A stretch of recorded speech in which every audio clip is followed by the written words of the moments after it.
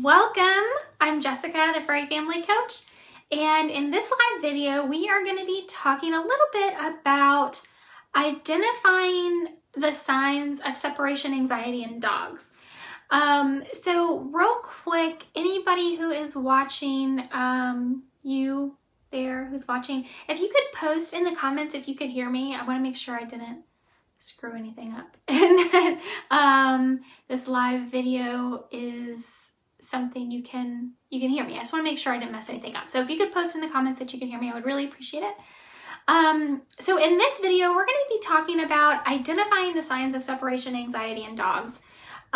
Yesterday, I did a video, yesterday or the day before, I don't remember. I did a video and I mentioned separation anxiety, and it's a real problem. And more dogs, dog trainers, as a dog trainer, more and more dogs we're seeing exhibiting signs of separation anxiety. And, you know, for the most part, if you're not seeking treatment, a lot of people try to ignore it and think it's going to go away, and that's not the case. It's a disorder. It's something that needs to be addressed. It's something that needs to be properly treated in any dog that has signs of separation anxiety. So I wanted to, treating separation anxiety it's a process, and it's a lot more than I can cover in just one live video. So in this video, we're going to talk specifically about some of the signs to look for when trying to figure out what sign, if you hire a dog trainer, which I highly recommend. If you do have a dog with separation anxiety, you look for a dog trainer who, one, uses positive reinforcement, and two, specializes in separation anxiety. It really is something that dog trainers specialize in. It's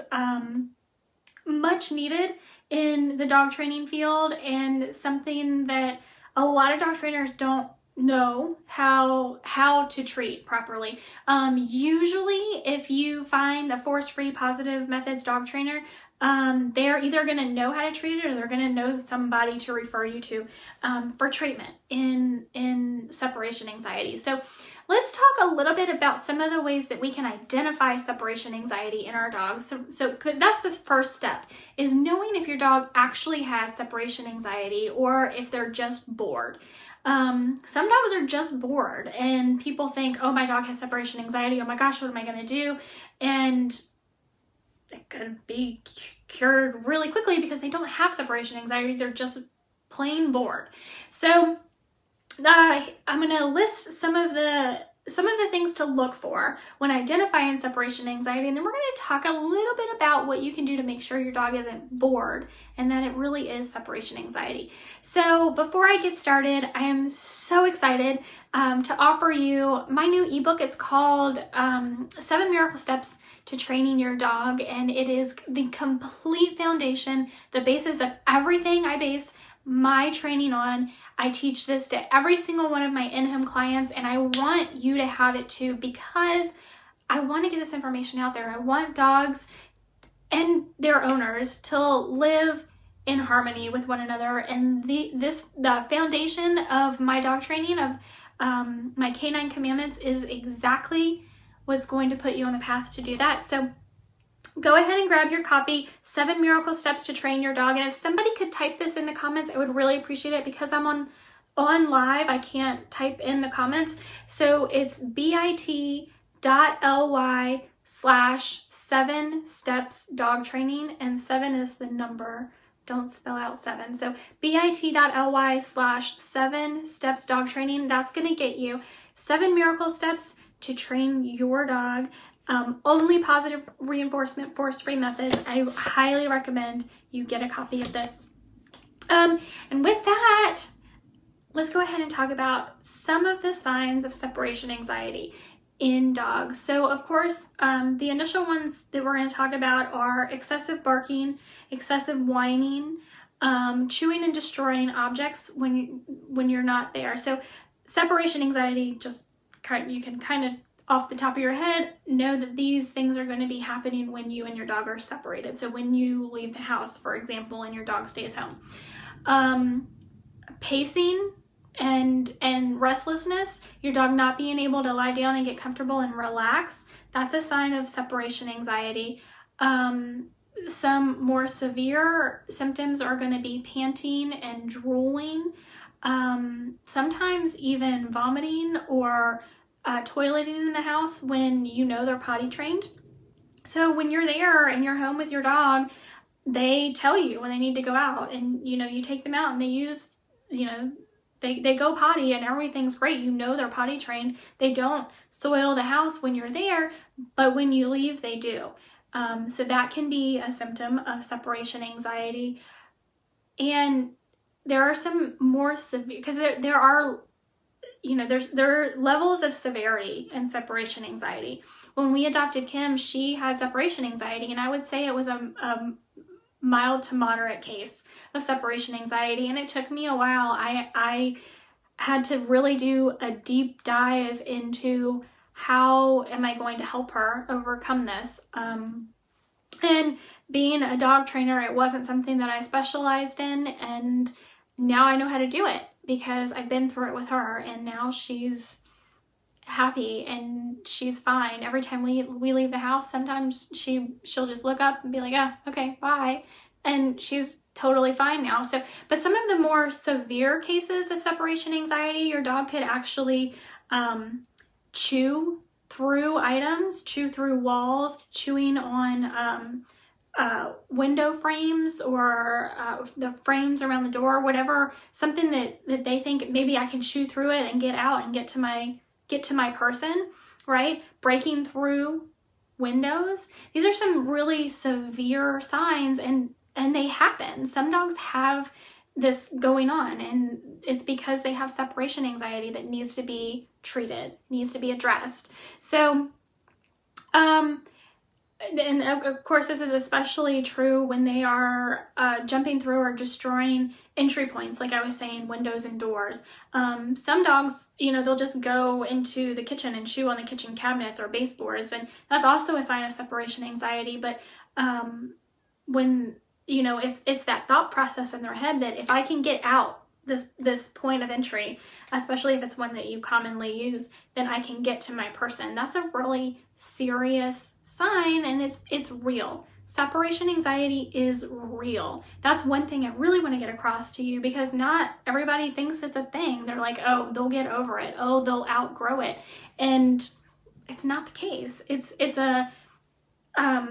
There are so many things that can cause the development of separation anxiety in a dog that it's hard to pinpoint in one video. You kind of have to look at your dog and specifically things that have happened to them in their lifetime, but sometimes it can be genetic. Just that anxiety and stress, it can be genetic, and other times we know that it's from somebody. Maybe you adopted a dog who had a previous owner, or maybe you adopted a dog from a shelter, so they have those memories and those feelings of being abandoned, and a lot of times separation anxiety can result from that. So it is a real thing, and it is something that we do want to address in our dogs, especially if you think any of these items that I've listed, if your dog is exhibiting any of these symptoms, then you definitely want to take a look at it. The first thing you want to do is make sure your dog is not just bored. Now, if they're chewing through or breaking through points of entry, you're pretty well set that your dog probably has separation anxiety. But let's just go through and first make sure that it's not that your dog isn't just bored. So if they're just barking and whining and howling a lot, let's give them some enrichment. First of all, anytime you have to leave, take them out for a long walk or maybe even a run and play with them, and make sure they are sufficiently exercised so they're physically tired, and then leave them with some enrichment so that they can also mentally tire themselves out and they have something to do while you're gone. And if you do those things and your dog no longer exhibits any of the symptoms of separation anxiety, then there's a really good chance that your dog was just bored, and you need to continue these behaviors and these practices for your dog's life because you want to make sure that they're happy and healthy. So you need to meet their biological needs. So make sure they have sufficient physical exercise and sufficient mental exercise. So if your dog is exhibiting a lot of these symptoms and they're just bored, then step up and do the things you need to do to make sure that their biological needs are met. Now, if you do leave them with, if you do, you know, take them out for a walk or a run and you play with them and you've sufficiently physically exercise them, you leave them with enrichment and they are still exhibiting these symptoms of separation anxiety, then the next thing you need to do is look for a positive reinforcement, force-free trainer who specializes in separation anxiety. It's something that you and your dog, you know, you're gonna have to go through it, and once you get through it, you will be so happy that you did. So one more time, guys, so excited to get this information out to you. 7 miracle steps to train your dog. It is the complete foundation of everything I teach to every single one of my in-home clients. bit.ly/7 steps dog training. If somebody could type that in for me, I know it'll be so much easier if you can just hit a button instead of typing it in yourself, but if somebody could type that into the comments for me, I would really, really appreciate it. And with that, like I said at the beginning of this video, discussing how to overcome separation anxiety is a very personalized thing for you and your dog, and it will take a lot more than one video to get through all of it, but to set you up on the right path, you need to be able to identify it first. So I think that's what we have sufficiently done in this video. If you have any questions or comments, if you have any questions about something you and your dog are going through, whether it is identifying separation anxiety, whether it's housebreaking, whether your dog is barking too much, whether maybe you have a puppy and they're biting because they're in that puppy stage and they're biting, or anything that may be going on with you and your dog, leave your question or comment in the comment section below. I would love to address your situation in a video and get you some answers to help you and your dog, because you and your dog are a team, your family. We want to make sure that you are happy and healthy together. And yeah, so go ahead and give this video a big thumbs up. Make sure you follow me or subscribe to me so you never miss another video. And again, leave your questions or comments in the comment section. I'd love to make a video for you.